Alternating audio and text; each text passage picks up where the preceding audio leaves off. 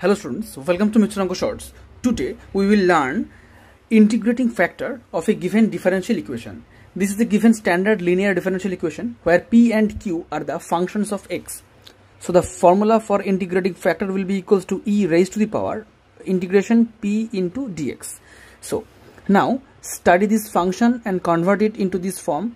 First of all, it is dy by dx plus of minus 1 by x into y is equals to 2x square. Here p is minus 1 by x and q is this. So the integrating factor will be e raised to the power integration p dx. So it will be e raised to the power integration minus 1 by x into dx. That will be equals to e raised to the power minus integration of dx by x. It will be e to the power minus log x. So it is e to the power log 1 by x. So the answer is 1 by x. Since logarithm of a raised to the power logarithm of b to the base a is equals to b, so this is the